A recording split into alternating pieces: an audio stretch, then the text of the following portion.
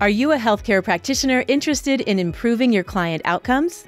Then it's time to discover craniosacral therapy, a gentle, hands-on manual therapy that releases restrictions deep in the body to relieve pain and dysfunction and improve overall health. Upledger Institute International is recognized worldwide and offers a full craniosacral therapy curriculum. Learn from the institute named for the developer of craniosacral therapy, Dr. John Upledger. Visit upledger.com to see a full listing of classes and begin your craniosacral therapy journey today, and receive a discount when you register early. Are you looking for a company that empowers your growth and development? Look no further than the Elements Massage brand, where all massage therapists have the opportunity to thrive through the Elements Massage Career Advancement Program. In the Elements Massage Career Advancement Program, Elements Massage Studios recognize, reward, and uplift their massage therapists, rewarding continuous learning, commitment, and growth. The Elements Massage Career Advancement Program includes professional, elite, and master levels, where massage therapists will enjoy higher commission rates, access to continuing education and development opportunities, and unique career growth opportunities to propel them toward a successful future. Evaluate your career and apply to an Elements Massage studio today. Visit elementsmassage.com/careers and take the first step towards a fulfilling journey. That's elementsmassage.com/careers.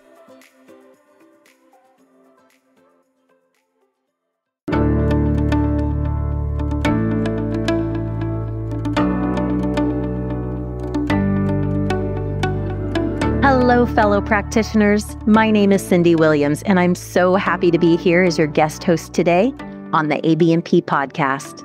I'm a 24-year massage and bodywork practitioner, as well as a freelance educational author and content writer.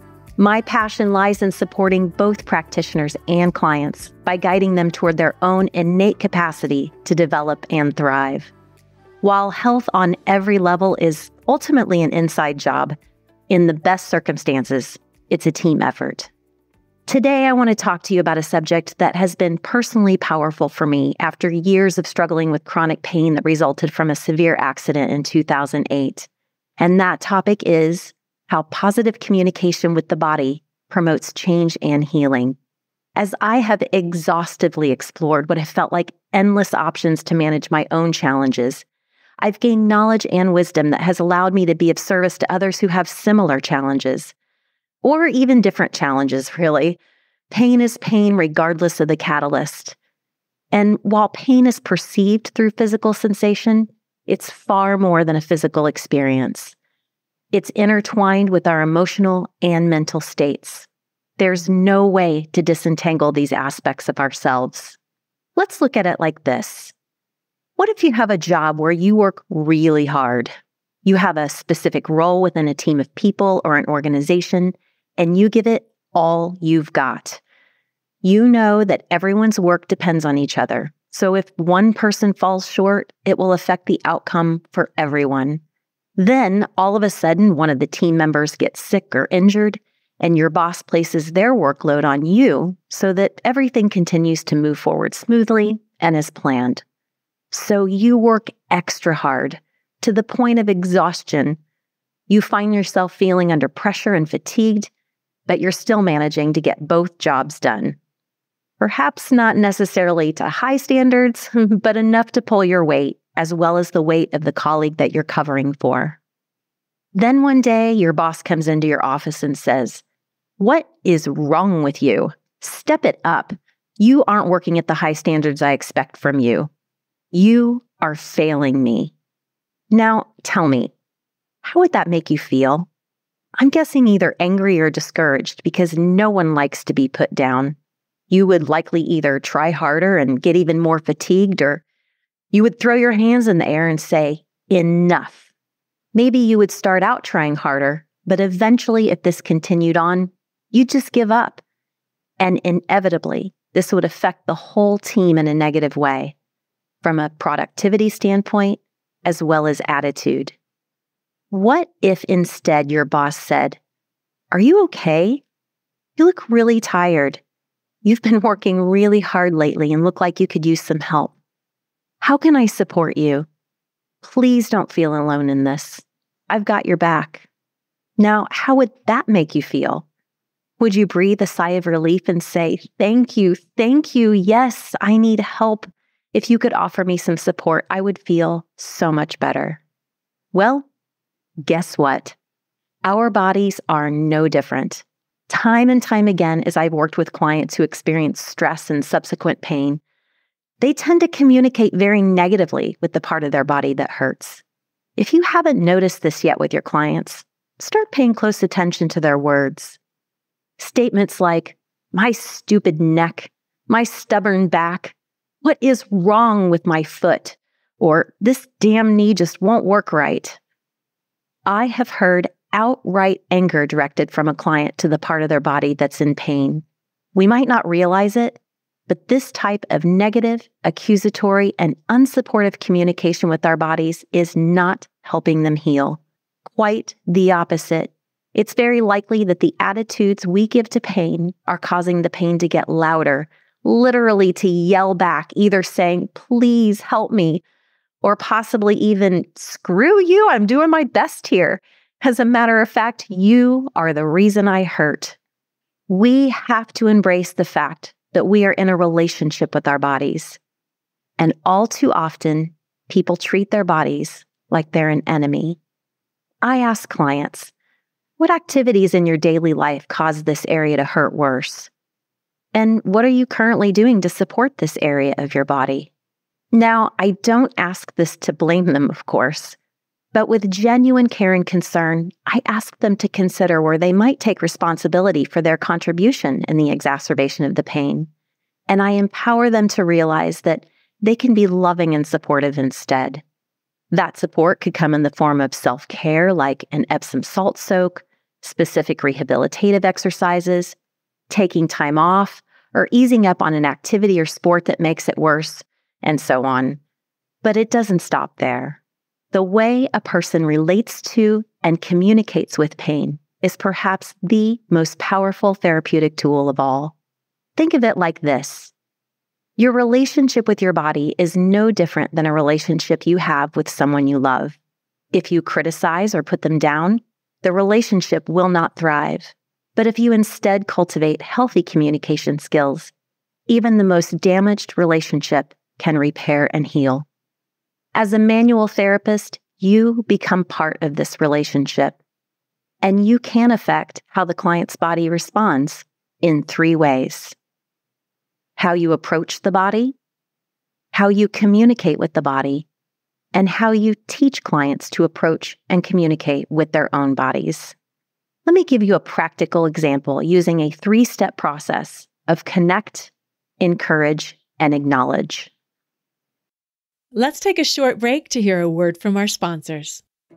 Anatomy Trains is thrilled to invite you to our 4-day in-person fascial dissection intensive, April 16th through 19th, 2024, with master dissector Todd Garcia and Anatomy Trains author Tom Myers at Todd's brand new Laboratories of Anatomical Enlightenment in Westminster, Colorado. Discount offered for upfront payment in full, and payment plans are available for this life-changing educational experience. Don't miss it. Learn more and sign up at anatomytrains.com. Let's get back to our conversation. Imagine you're working on a trigger point that just won't release. Some therapists might be tempted to just keep going deeper or use a technique that is more aggressive to sort of manhandle the body into submission. And frankly, clients might ask you to do this because we live in a culture that's been taught if there's no pain, there's no gain. In my experience, it isn't beneficial to force a release with aggressive approaches and techniques. Instead, try finessing the body. Start first with connecting. To do this, back off and give the point some space. Soften and soothe tissues immediately surrounding the point, slowly working your way in. Then return to the point and apply a static hold while simultaneously, silently communicating with the body in your mind, saying, "I see you've been working hard. You must be so tired. I'm here to support you." Then encourage. I say in my mind, it's okay to relax right now because there is no task that needs done, nothing at all that you need to do. Then acknowledge. If I feel even the slightest shift or minimal release, I say, "There you go. That's it. Yes." With clients who I've worked with at least once before, I ask them to do the same. I tell them they need not say anything aloud, but to silently tell this point, "I see how hard you're working for me, and I'm very grateful for all you do to carry the load I place upon you, or to support those around you, or to compensate for this injury, or whatever the case may be for that particular client's situation." This all happens in a short span of time while you're holding a point, or lightly massaging a muscle, or holding a joint at its end feel. I think it's really important to take our time with these areas because the nervous system often needs that time to take in the stimulus and feel safe and supported enough to let go.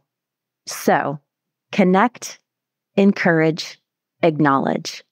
Just like with people, these 3 steps go a long way. Time after time, between the two of us, at least some level of release occurs. It's a team effort, and it's nothing short of amazing. You can do this same thing for an overall hypertonic muscle, a joint that's restricted during passive range of motion, really any situation in which the tissue feels resistant or stuck. I want to point out that in many cases, I do not say this aloud. The intention is enough because it does communicate through your touch. But if you have clients who are really into this concept, you can absolutely do all of this aloud. It reinforces the practice for them so they feel even more comfortable doing it for themselves. I also reflect back to clients what I'm hearing them say when they describe the pain in their bodies with negative language. I gently say, "Did you notice how you just described that to me? I'm curious, would you be responsive if someone used those words with you even though you were working really hard for them?" Of course, you have to feel your clients out to be sure they'll be receptive, but my experience is that as long as you approach this as an opportunity for positive awareness that will very likely result in them feeling less pain, they're open to the feedback. So, shifting our communication and encouraging clients to do the same within the bodywork session, especially while directly contacting the areas of tension, stress, and pain, can result in powerful shifts. Try this with your clients and see for yourself. And better yet, try it on yourself. And please, report back to me how it goes. I love hearing stories of affirmative healing.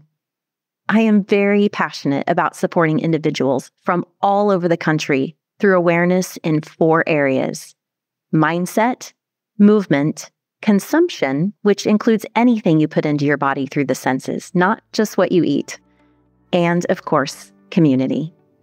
To learn more, check out my website at imaginehealth.com. Thank you so much for tuning in with me today. Here's to health.